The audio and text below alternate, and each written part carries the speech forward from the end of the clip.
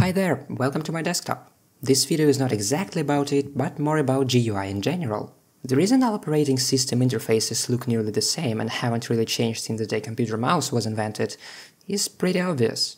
They're simple and understandable for everyone. Look at that red button, is there any doubt in what is it responsible for? I ask myself a question, if every desktop looks the same, is my computer even personal after that? As I am familiar with my system, learned shortcuts and stuff, why do I need all these things that take outrageously much screen space? The whole Windows interface is like an introduction for the people who are new with computers and need some time to get used to.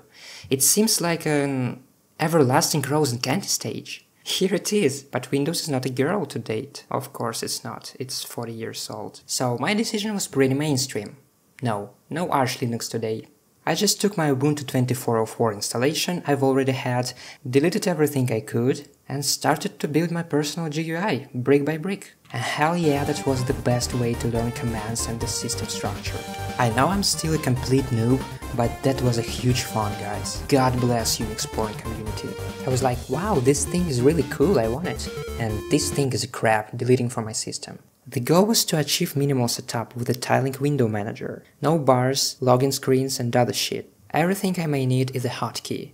God gave us 10 fingers, we should use all of them. File manager, Firefox, configure VPN connection, adjust volume, what's the time? I've never felt so comfortable with a computer, guys. I'd recommend everyone to try Linux Rising, or at least to learn hotkeys.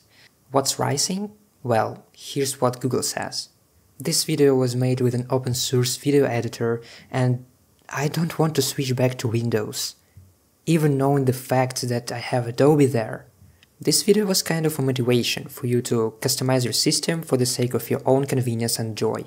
Be careful, make your computer personal, any feedback is appreciated, see you in my next video. I hope it's going to be way more longer than 2 minutes.